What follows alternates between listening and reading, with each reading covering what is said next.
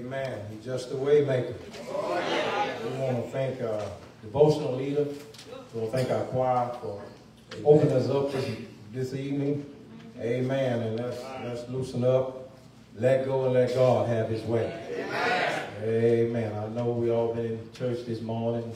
Some tired, some hungry. Amen. But we gonna make it through this. Amen. Amen. So we are going to come now for the registration. Anybody that have not turned their registration in, you may turn it in now. Anybody need a registration form, just let us know. Remember that every member of your church, make sure you put them on your registration form so we have a count of how many from your church.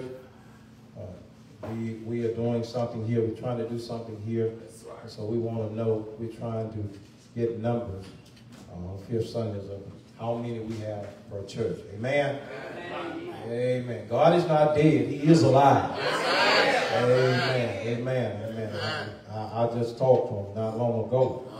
Amen. He's still alive. Amen. The scripture is still true that he did get up. And I hadn't read nowhere where he laid back down. Amen. Amen. So we ought to be joyful in spite of what we face each and every day. Amen. Amen. Amen. Amen. Amen. I guess everybody pretty much has given then. I don't see nobody moving. Amen. Nobody said that they need a form. So we, amen. Amen. To the preachers and the pastors that's out in the audience, we would like to welcome you. If you would like to be up here, if you'd like to come up here, we're glad to see you, Brother Harris, Pastor Harris, and Pastor Paula. Amen. Amen. And other preachers that are here, we're just glad to see all of you. Amen. Amen. We just want to welcome you up here if you would like to come. If you want to stay by those pretty ladies, I understand. Amen. I understand, brother. You don't get that too often. Amen. I understand. I understand. Amen. Amen. Been a good day. Thank God for things as well as it is. Amen. Amen. Amen. Give me another piece of a song, Brother Mike.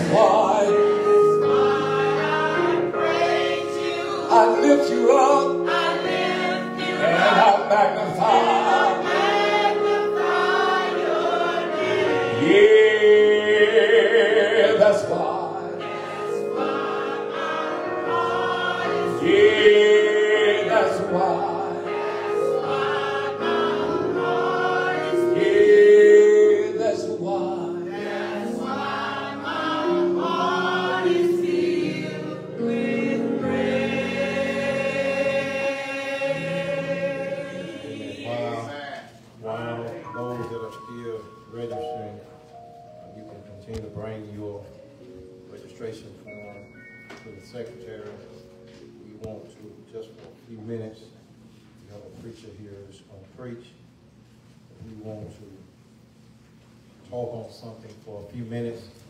We would like to apologize. We have not gone back to our classes yet. Since this virus come up, we just hadn't got back to our classes. We hopefully by the last of the year, we will be able to go back to our classes and start our classes, individual classes. Right now, we just want to say a few words before our speaker come up. Amen. Amen. Amen. Because we all need a word. Amen.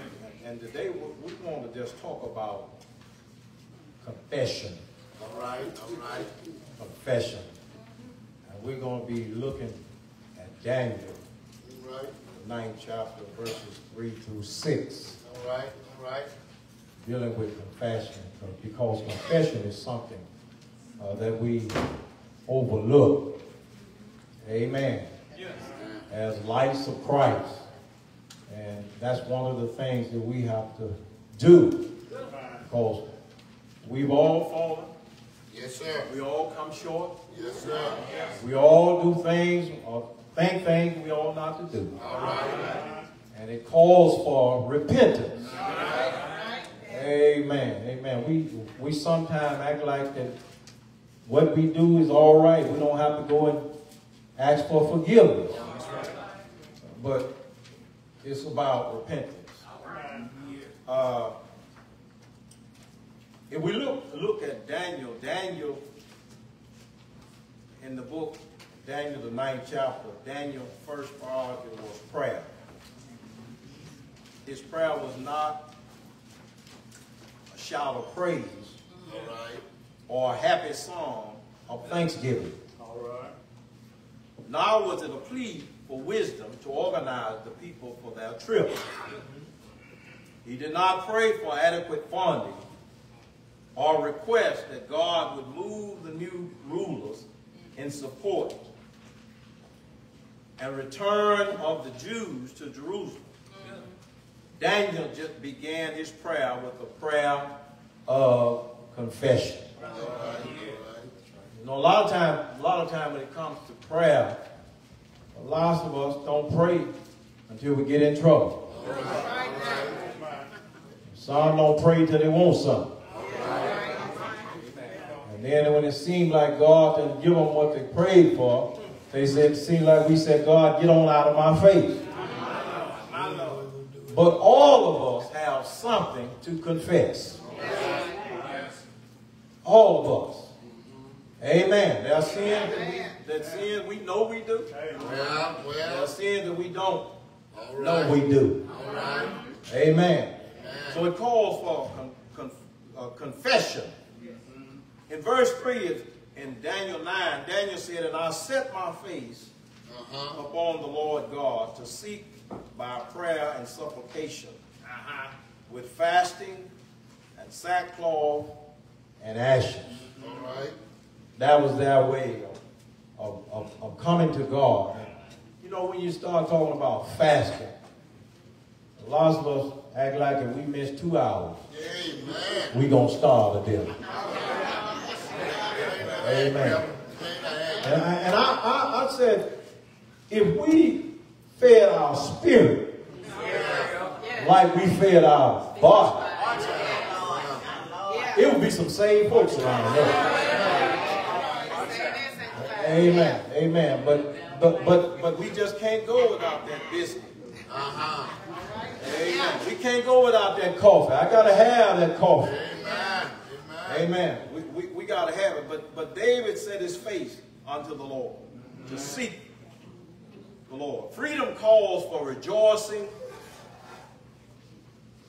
and celebration. But sin calls for sorrow. All right. S-I-N.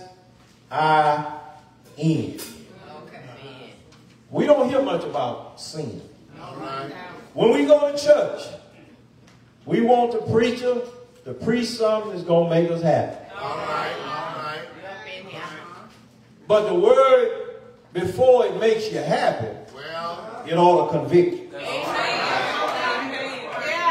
And we get too many folk coming into the church and they leaving and they ain't been convicted. All right. Sin, S-I-N. I hope y'all come back to the Congress again. Get your mess. But sin is on the rampage. And we look out in the world, but you don't have to look out in the world and look in the sanctuary. All right. Sin. When we sin, we ought to have a sorrowful heart. Well, now, I might be wrong. I never read anything where it showed where Daniel did anything. And I know he's a sinner just like everybody else. But I never read anything. If I'm wrong, y'all can tell me, Reverend, that they showed anything that Daniel had done against God. But it said Daniel prayed a confession prayer. Why? Because even though maybe Daniel didn't do it, but he was around what was going on. And in some ways, the sins that go on around us, we are responsible for. We don't tell folks when they're wrong because we want to stay on that good side. But there was a man that told him, man, look here, you ain't supposed to be with your brother's wife. Look out now. Now he got in trouble. But he stood on the word. He lost his head. But the Bible says if you lose your life for my sake, you shall find it. And a lot of times we'll lose our life for something ain't worth a hill of beans and die and go to hell than to die for the cause of Christ. All right now. He came, he called for sorrow, Yeah. for mourning, Well. and repentance. Yeah. The ancient symbol of these were fasting, going without food, Well. wearing rough and uncomfortable sackcloth, and putting ashes on one's head. Yeah. Going without food. I realize food. I know sometimes food, I get to eat and Bro Pollard eats too much and I just look like I ought to be stronger, but I get weak. Overfeeding your body with physical food will weaken you. It push you to sleep. Have you don't want to do nothing but lay around. But when you get that spiritual food, you want to go tell somebody about a man that can help anybody. His name is Jesus. So Daniel made a confession. He prayed a prayer of confession, but he was praying for the whole nation. And that's what we need to do. We need to pray for one another. If you feel like you got it all together, pray for somebody else. I don't mind you calling my name.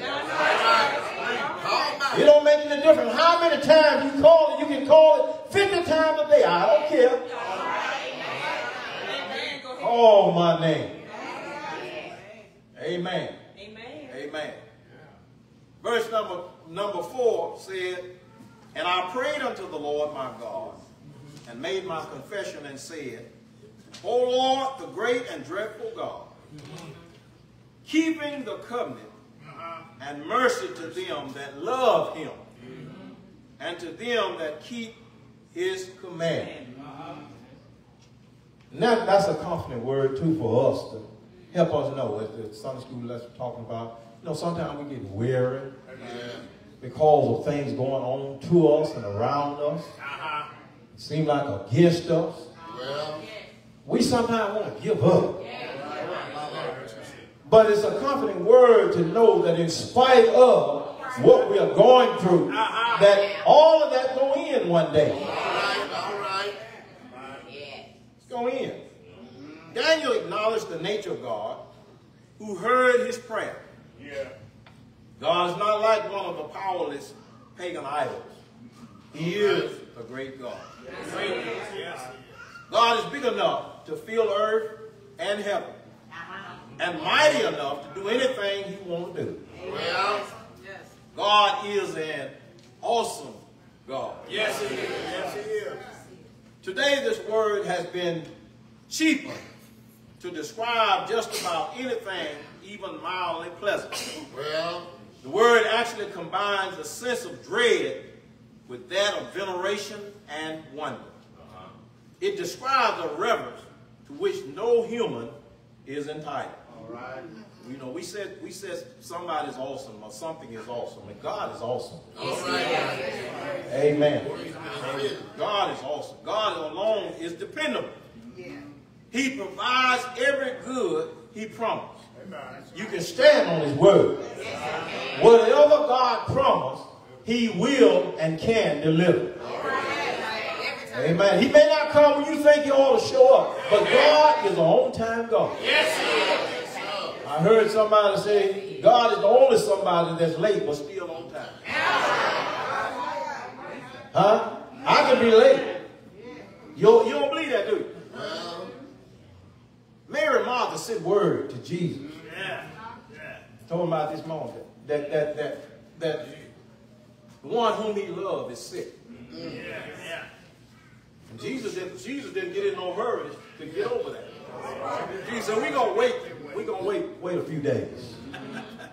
But then he got word, he said that's all right. Don't worry about coming, Jesus. Lazarus sleep. well, The disciples said, well, if he sleep, he does good. There's no need us bothering him. He sleep. Jesus said, you don't understand. Lazarus is dead. And he said, now let us go to Bethany. And they left and they went. And Jesus had a purpose behind that. Yes, it is. 4 days. Was it 4 days, 3 days, 4 days? 4 days. 4 days. And it was because, logically they said it was because in 3 days, up to 3 days, they believed that life would come back into the body. But after the 4th day, there was no help. So Jesus waited until that time, that 4th day, because they felt like there was no help. And Jesus showed up. Yes, he did. And the one that should have trusted Jesus, should have believed that he could do it, said, Lord, he's dead now. He promised naked. Yeah. Jesus said, you don't forgot who I am. And that's the same way it is when we get into trouble, when we get in some problems in our life, we forget about who Jesus is. Jesus never changed. Say he has all power. I heard it in the prayer. He said not black power, not white power, but all power. So whatever you're going through, don't give up. God is working in your behalf. All things work together for the good for those that love the Lord and are called according to his purpose. It doesn't matter what you're going through. It's working for your good. We got to learn to see the good in the bad. Amen. We see bad when they mocked Jesus, when they whipped him, when they put him in a grave, when they hung him on a cross, when they buried him in a tomb. We see that's bad. But there's good in it. He died for our sin. He got up that we may have life. Amen. He hadn't got up, we'd have been in bad shape. We've been in bad shape. Daniel's prayer was one of confession. I'm finna get ready to sit down. Perhaps we acknowledge that we are sinners in our public and private prayer. But do we confess specific sins? When you sin, what do? Push them to the side. They're going to come back on you. Ask David. When David took that man, little ewe-lamb, out of all of the lambs he had, he took somebody else. And years went by. And David had forgot all about it. Well, God sent the God man. yes, sir. Said, tell him about his sin. But one thing about it, if you sin and even forgot about it, and God sent somebody your way or sent a word to you, if you got the Spirit of God, you'll do like Daniel. What did Daniel do? Daniel confessed his sin. upon me, O God, according to thy loving kindness, according to thy tender mercy. Blot out my transgression.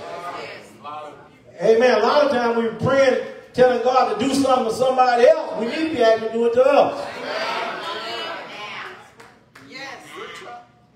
So 1 John 1:9 says, if we confess our sin, God is faithful and just to forgive us of our sin and cleanse us from our unrighteousness. We need to clean up. Amen. We need to confess to God our sin. Yes, we do. Because he's the only one that can cleanse us. I don't care what sin you've done. You can use some Ajax if you want. It ain't going to clean it. You can use some Pine Sol. It ain't going to clean it. Amen. But when you call on the Lord and you call for mercy, God will show up. Because mercy breaks him down. Have mercy upon me, oh God. Somebody was on the morning bank. Some of you older folk, we don't talk too much about no morning bank now. But we said, we didn't say no long prayer. We just said, Lord, have mercy. We needed some mercy upon us because we realized that we was on our way to hell. Wasn't fit to live and wasn't ready to die. We said, Lord, have mercy. And when you said mercy to God, God will show up. When he show up, he'll show out. Do you think we give enough attention in the church and in our personal lives to confession of sin? Why not? Why is confession so difficult? Why is it so hard? Because we feel like it takes our manhood or womanhood. All right now. All right. But Jesus was humble. Yes. Amen. Amen. It don't hurt nobody to say I was wrong. Amen. If you feel like you can't say you was wrong when you was wrong, you need to check yourself. All right now. Amen. Because a true child of God, a disciple of Christ, won't have any problem saying I was wrong.